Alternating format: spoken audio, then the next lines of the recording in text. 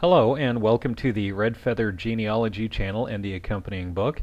This is where I share various examples and strategies for family ancestry, often from my own experiences and those of others I've worked with. So, first of all, what is a haplogroup? Well, shown on my tree as the usual example, a haplogroup is shared genetic information that goes up the paternal line and up the maternal line. This is one of those subjects that's going to sound complicated, but it's actually very, very simple. So here you've got the red arrows going through my dad, his dad, and so on, and the blue arrows, my mom and her mom, and so on. This is information shared generally for centuries, going far back into the past, and the information mutates once in a while over the course of thousands of years, but is generally identical. And it can go a pretty long way toward pinpointing where you might have originated in the old world, or in the new world, if you're one of those haplogroups too. There are a few that do coincide with Native American populations. And as such, here's the map. This is the paternal map, otherwise known as the Y chromosome tree. This is just how the different groups have mutated and spread all over the world, where you can expect to find them. One note on the paternal DNA test is that if you're female, you will not be able to get the paternal side of it because there's no Y chromosome involved. You would need to get a brother or your dad or another relevant male cousin who has the same male lineage as yours, and you'll be able to get it that way. So, this is the Y tree, and this is the X tree, the female lineage tree. Similarly, it's spread out all over the world. And how do you go about finding this out? Well, there are several companies that report this information along with all the other genetic goodies.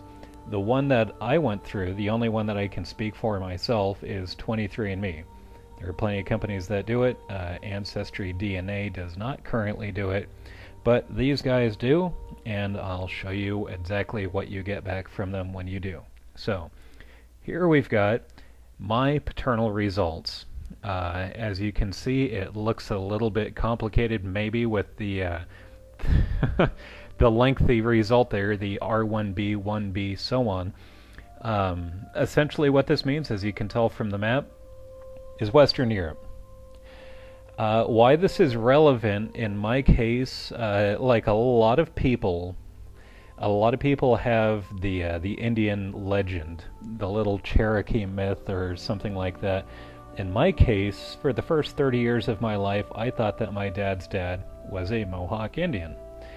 Well, I took this test and nope, the line is actually white, or at least it started out white.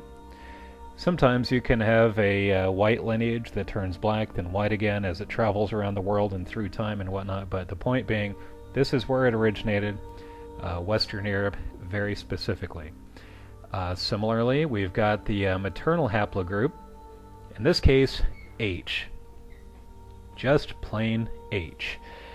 If it looks very European, it's because literally half the women in Europe have it, or a subgroup of it. I honestly think of it as kind of the white bread of Europe. This was not a tremendous surprise. In my case, it goes back to Scotland, but as you can see, it could go back to pretty much anywhere. It's just a massive, massive group. The reasons for the movements of these groups, the mutations of them, this is all stuff that, by the way, I strongly encourage further study, especially since you'll probably end up with subclades of these, subgroups. This is a science that's evolving all the time, and by all means make use of the internet digging that stuff up. So, since my maternal H group is a little bit dull, I'll focus just a little bit here on my paternal group, and what we've got here is a really nice map of R1b and its migration. You can see here in the east, over there in modern-day Iran, that area, it was R1b. As it spread and it moved around, you can see where it becomes subgroups and it starts to look more complicated. as it moves westward. Sort of in the middle of the map, if you look in the kind of red area and Italy in the Alps where it says U152, that is another name for the lengthy R1b result that I got. Again, this is where you should just punch in your result on Google and just see what other designations your subclade might have. I know this can sound kind of complicated to people just starting out, but it's what I did. So there's me up in the Alps. This was also important to me because